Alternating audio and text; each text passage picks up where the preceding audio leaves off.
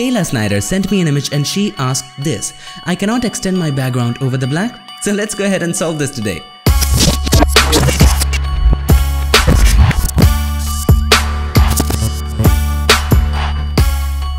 Hi there, this is Unmesh and welcome to another episode of Ask Pix. It's been a long time, I know. And by the way, thank you so much Kayla for the question, and you can follow Kayla right here. Check the links. I'll post it up somewhere in the screen. Okay, so she sent me this image and I found this really interesting. Have a look. There's a black thing on the right hand side and we need to remove it. But there's a problem. If there was no hand there, we could have easily extended using the clone stamp tool or the content aware fill. But there's a hand there. So how do we do that? The only way we can approach this is by separating the hand from the image. So let's go ahead and make a copy of the background layer. Press Ctrl Command J, and then we need to make a selection of the hand. Now you can do this using the quick selection tool, but I'm going to use the selected mask. So if you're using an older version of Photoshop, you might not have selected mask, but if you have an older version, use the quick selection tool. But if you're in the new version, selected mask is always going to be the best one. So choose any selection tool and click on selected mask with the copy layer selected. Now, since the background is a little bit brighter, let's go ahead and choose the view on white. Now, if the opacity is 100, only the areas which are selected will show up. If the opacity is 0, the areas, everything will show up irrespective of what you have selected. So let's keep the opacity somewhere around there, and using the quick selection tool here inside the selected mask dialog box, let's make it a little bigger. There we go, just like that. And maybe my caps lock is held. Okay, so when the caps lock is held, the cursor kind of changes to a plus icon, and if that happens, that means your caps lock is on. Press that again to get it back, and there we go. Let's go ahead and select the hand. Just the hand, doesn't matter. The other areas. So let's refine the selection. We didn't want this area. Press and hold Alt or Option and just subtract this area, just like that. Simple. And that's a pretty good selection, I guess. This is an extra area which is selected. There we go. We can always refine this later. So if you're satisfied, click OK. But before you do, make sure layer mask is selected. Click OK. Now, as you can see, we have just the hand on a separate layer. Okay, so if we just keep this layer solo, press and hold Alt or Option and click it once to see what we have here. We just have the hand. Now you can refine the selection as much as you want. Maybe let's do that. It's not a pretty good selection, so we can take the brush, okay, and keep it on, keep this layer on and decrease the opacity of this, and just unlock the background. Like click on this lock and just decrease the opacity to see which areas are left out, and then select the mask, take the brush, make sure the foreground color is white, and then paint in the areas which we have missed. Flow is at 33, it's a little flow, which is a good thing, and you can work on it. Take your time and you can work on the selection. Have a look if we just turn it off. It's a good selection, but depends upon how much time you give here. Select the mask and then do that. Okay, if it's an extra, you can erase it by toggling the colors. Press X to toggle the foreground and the background color. And there we go. And you get the idea. We can refine this later. And that's the best part about using masks. Okay, let's turn this on and now increase the opacity of this one to 100. And all we have to do, we have to fill up this areas one by one. So let's fill up the first area at the top. So let's make a copy of this layer too.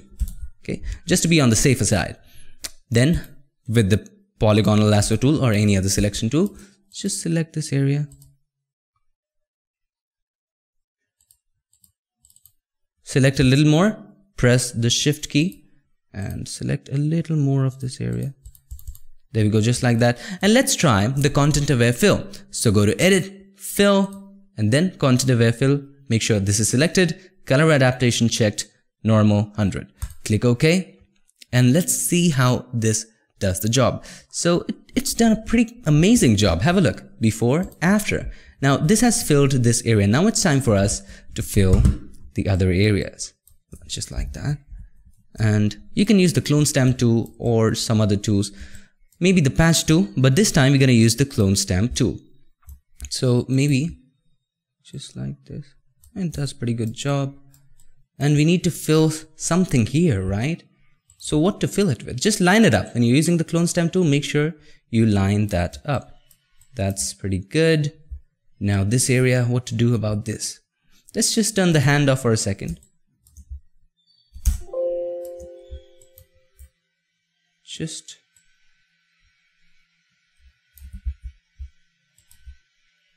line it up pretty properly and go a little extra. Anyway, we have the hand on a separate layer, doesn't really matter. Okay, this area needs to fill. So we need to find a similar area. Maybe we can pick it up from this area, right? So select the rectangular marquee tool and make a selection right here and press Ctrl or Command J.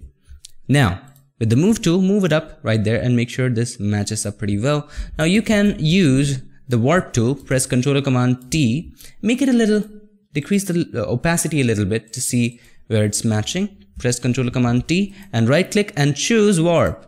Now you can match it up just like that. Maybe you wanna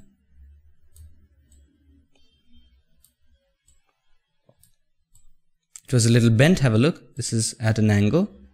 Now you can work the angles, take your time, but make sure you match it up pretty well. Okay. And that's pretty much okay. Looks good to me.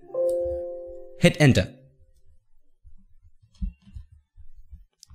There we go. Increase the opacity. Now all you have to do is to create a mask and take the color, take the brush, make sure the foreground color is black, and with a soft brush and maybe a little low opacity, let's choose somewhere around 29-30ish and let's just erase the edges. Just like that. And we filled the area. Now we might want to move this a little up to fill up this. Maybe line this up a little bit, just like that. Ctrl or Command T, right click and warp again. Line this up. You might have to do it a couple of times. And since we used masks, we can go back to the mask and paint back in the areas with white, these extra areas. And take the brush, toggle between black and white and just simply keep painting. Now this looks right. This looks pretty right to me. We need to adjust the color here. So how to adjust the color? Create a curves adjustment layer by clicking on the gray white icon and choose curves. First, take care of the brightness. Okay. So if it's bright, too bright, let's make it a little darker. But this is affecting the whole image. We want this to just affect this one. So click on this button to create a clipping mask and then it just affects this area. Now this brightness level is quite matching, but the color is not matching. So maybe go to the red channel, increase the red just a little bit and it's matching. Maybe try the blues, try decreasing the blues or increasing the blues. Yeah, just a little bit. And there we go. It's pretty much matching. Now let's go ahead and turn on the hand and there you have it. Now you need to take your time. And by the way, you can erase it a little more. Selection here, select the mask and erase it from here a little bit and select the mask of the hand and you can perfect the mask of the hand. Take as much time as you want with the brush and the white color there. You can erase these areas and make it a little more better, just like this. Okay. I hope that answers your question, Kayla. Thank you so much. Have a look at the before and after. So this is the before, this is the after.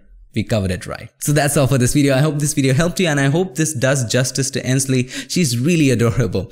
I'll see you guys in my next one. And also don't forget to subscribe and not just subscribe. Ring the bell so that you, my friend, don't miss any other future tips, tricks and tutorials. Stay tuned and make sure that you keep creating and also keep asking.